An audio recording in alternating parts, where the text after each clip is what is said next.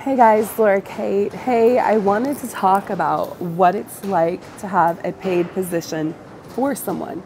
And so you are replacing someone and it's a paid position. So let me think about a corporation.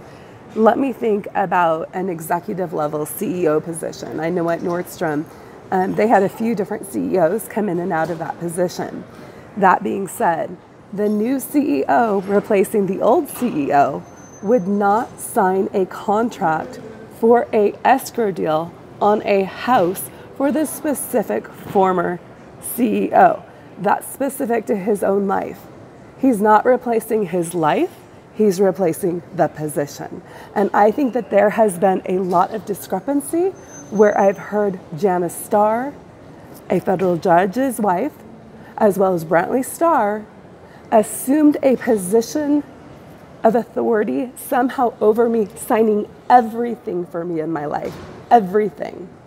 This is not by law or by standard practices okay. It was never okay for them to be in that position regardless, but the fact that they were slimy and they signed away deals, media rights, marketing, my housing, what I was due by law, these types of things are fraud.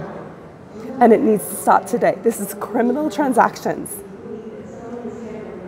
This needs to end now.